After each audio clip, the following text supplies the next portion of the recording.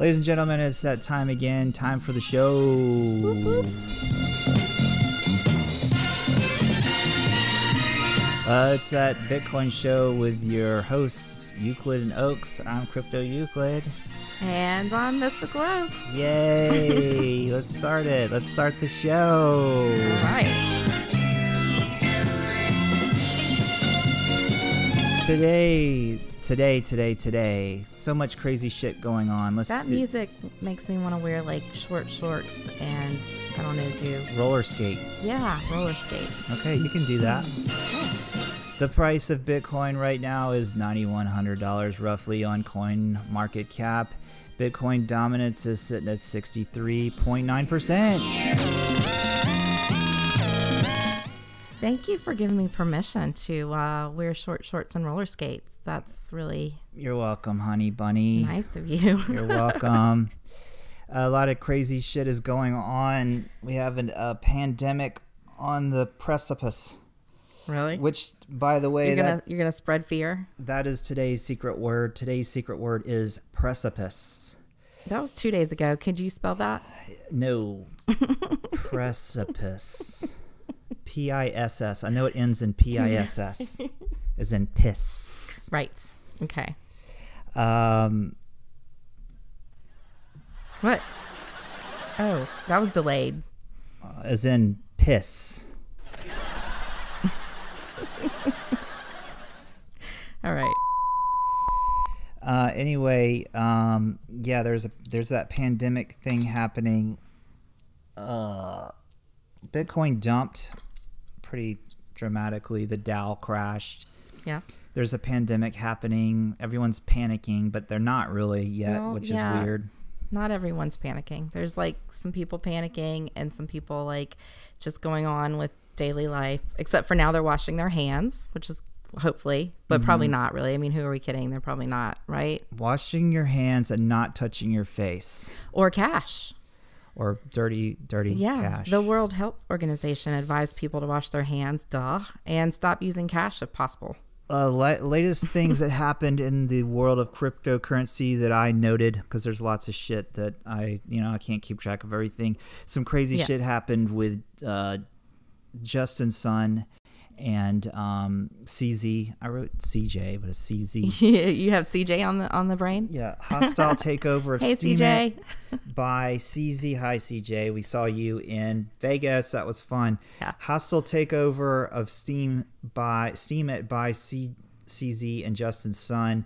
They used like the staked tokens on their exchange to like do this hostile takeover thing. I think since then, CZ or Justin, I can't recall, basically said oops or something and undid it. So he's saying that's not what happened. But at one point he was even claiming that the community members that were also like voting and stuff, and I don't know how this shit works. God damn it. I don't know how all this staking and voting and community and decentralization of projects works. But anyway, the community was like reacting and trying to prevent this hostile takeover. But then CZ or Justin was calling them hackers, and it was a whole thing. There's drama and blah, blah, blah. But I think it's blown over now. I don't fucking know.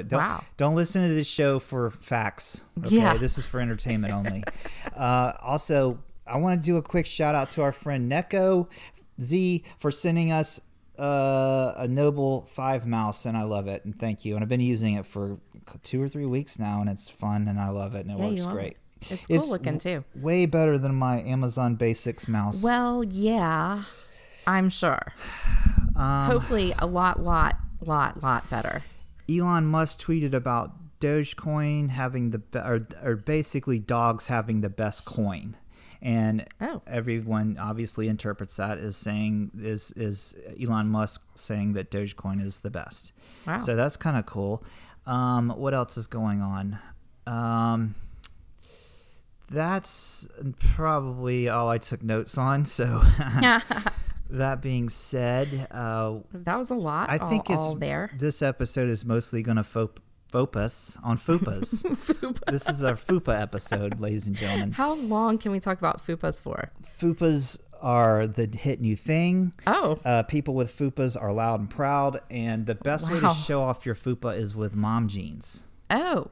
And Wow. that brings me to, what do you call mom jeans that dudes wear? It's not mom jeans, dad jeans? No, it's a dude wearing mom jeans. Right. So if you have a fupa, be loud, be proud, and show the world your fupa. Oh, I disagree. I think don't show the fupa. But the best way to do it would probably be with some kind of like clear plastic pant That's at a the good top. idea. You know, like some kind of cutout up there. You could also bedazzle your fupa area, which will help also. It will bring attention to it, to the fupa area. Did you just make a I want to talk about our friend Sanity and his new podcast. Wait. We have a friend whose birthday is today, I think. Oh, shit. A lot of money's birthday. Happy birthday. A lot of money. We love you. I hope you're safe out there in France. Francais. Yeah. Sanity has a cool new podcast. I want to tell you guys about it. It's called It's a Virtual Podcast Reality Show. No, it's called It's Virtually a Podcast, and it's really cool. It actually takes place in the virtual world. So guys, check that out. You can find his podcast on his Twitter, or you can go to It's VRA Podcast. That's cool. Twitter. I saw you watching that. I was chatting, and I've been invited to participate via VR because we have a VR. We have a Lenovo Explorer VR headset. Well, we don't. Our son does. So. Well, I have it now. Right. And I'm going to see if I can get it all worked out because I have to download a thing, like big screen program, and play with it. But if I get it worked out, then we might be in the virtual audience of the show next Monday when he does that. Wow. So that's fun. That is a good way to not spread the coronavirus. Yeah, that's true, to meet virtually. Right. I was going to make fun of something, but anyway, there's this thing that I saw some kind of tweet. I don't know who or what it's about, but they are, and I want to say they're selling parcels inside a virtual world. Yeah, they've done that for a long, long time. Really? Oh, yeah. I mean, I just stumbled into this VR Twitter, so I'm new to that. Well, but yeah. Before it was VR, there was like a thing called Second Life. Right. And you could buy virtual property. It was a big deal. Okay. Another shout out to our good friend Shitcoin Sherpa. We were just on his new podcast, The Crypto Life. That was fun. And you can listen to that episode. Go to his Twitter account, Shitcoin Sherpa. Been friends with Sherpa since the beginning. Since like forevers. He's our old school OG homie. What else? Anything else going on? Pew. What was that? That's me thinking out loud. Oh, okay. All right. Well, you mentioned Elon Musk, and that reminded me of something I also read too, which is, let's see, I don't know that much about it. Some famous Japanese billionaire, Yusaku. He had some kind of reality show where he was looking for a girlfriend to take on his voyage around the moon with Elon Musk's SpaceX. So that was a reality show, but he just pulled out of it. For some reason. I don't even know why, but that was a reality show where this guy was going to bring his girlfriend around. He was looking for a girlfriend to bring. Oh. Right. Oh, and right. You could win a spot as his girlfriend to go into space? Yes. Oh, that's interesting. I mean, I don't know who wants to do that, but that is interesting. That was apparently a thing. So, let's see what other things that I have pulled up here. Oh, my mind is one place only right now. What? And that's like prepping. Yeah, I'm gonna click on the thing here and see if there's anything else. I was doing some research on how to forage if necessary. Yes. And I realized we're fucked. Yeah, we're screwed. Yeah, because the first thing I read here is foraging advocate Christopher McCandless, who wrote books on this thing. He actually died in the Alaskan wilderness after being weakened by a poisonous plant.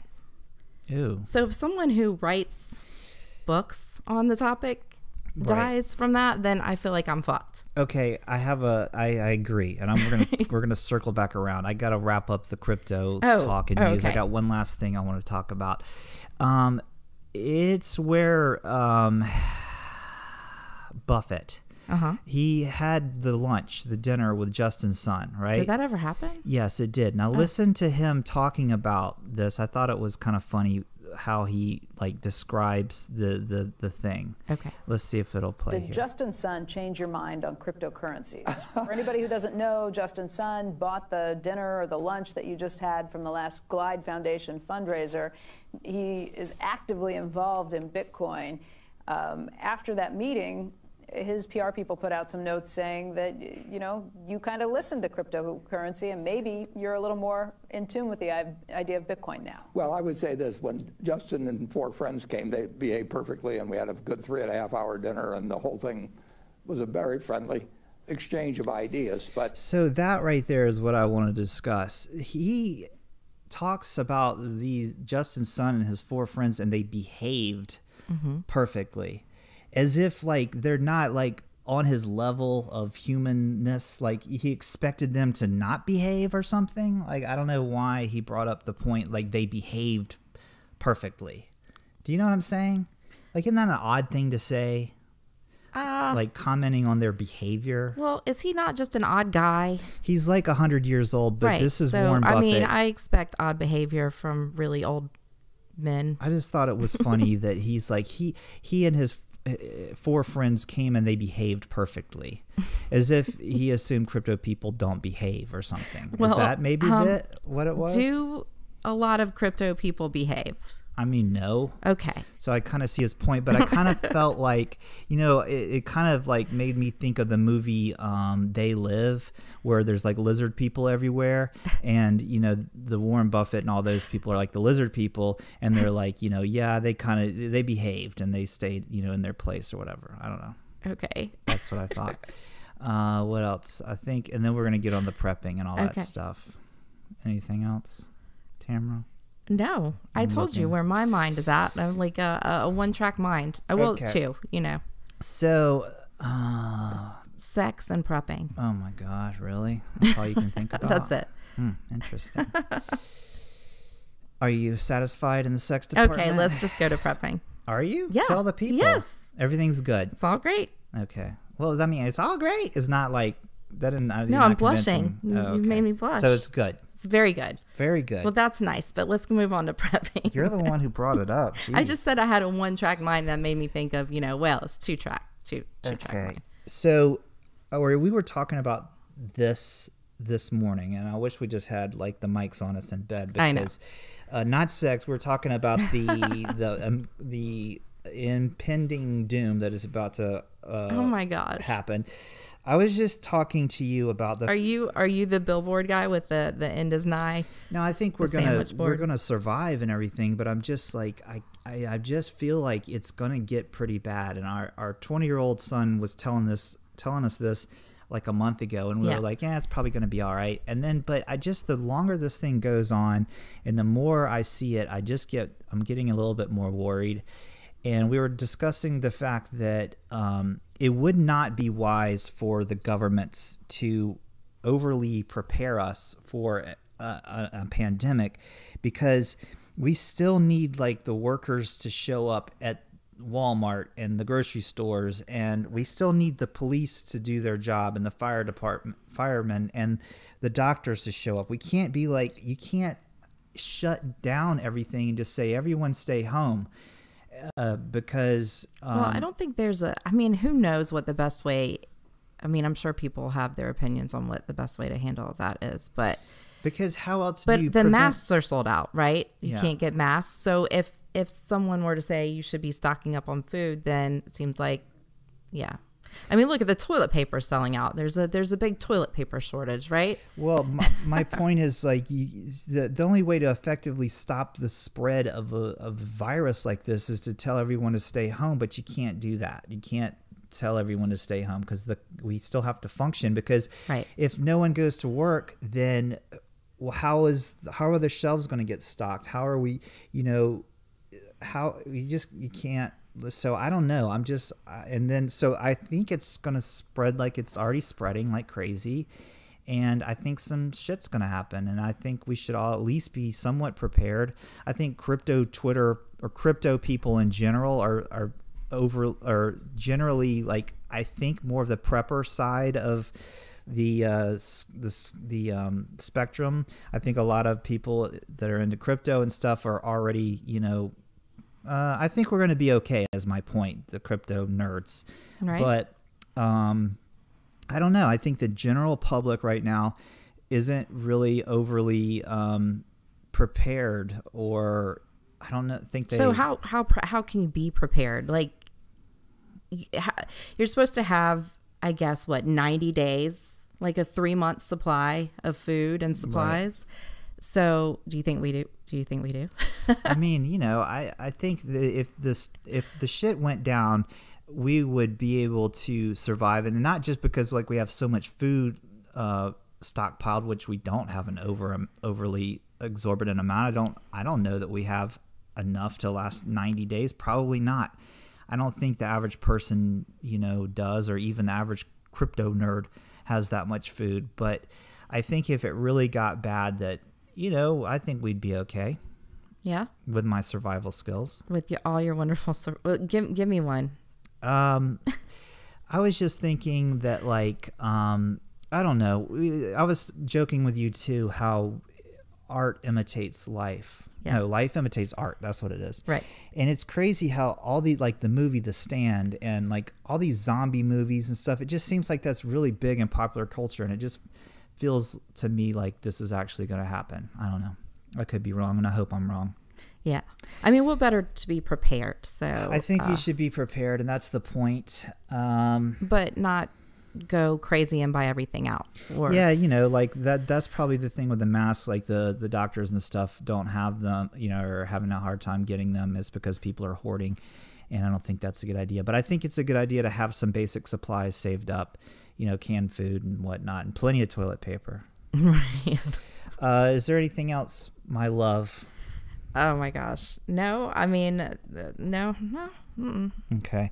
Well, until next time, thanks for listening to That Bitcoin Show. We are Euclid and Oaks. I'm trying to find the outro music. Yeah. Probably going to seal our bubble. Yeah, we're going to start getting into lockdown mode. Not going to be going out very much, right? Yeah, I mean, I'm going to be here, and probably if I have to, I'll order groceries. Luckily, we work from home, so yes, I think we're lucky in that aspect, because yes. it's like we don't have to. People still have to go to work and shit. And our child is homeschooled, so we are we're gonna lock down. We're in lockdown mode. All right, guys, thanks for listening to the show. Make sure you go to our website, thatbitcoinshow.com or euclidandoaks.com, and whatever. I have all my shit there, so check it out. All right, guys, thanks for listening. This has been another episode of That Bitcoin Show with Euclid and Oaks. Actually, I've changed the name to Euclid and Oaks Presents That Bitcoin Show. Are you kidding? I just added Euclid and Oaks to the beginning. So you're not kidding? Huh? Euclid and Oaks Presents That Bitcoin Show. Yeah. Okay. Yeah, that's now we know. That kind of merging our old show with this one. Love it. All right, bye everyone. Thanks for listening.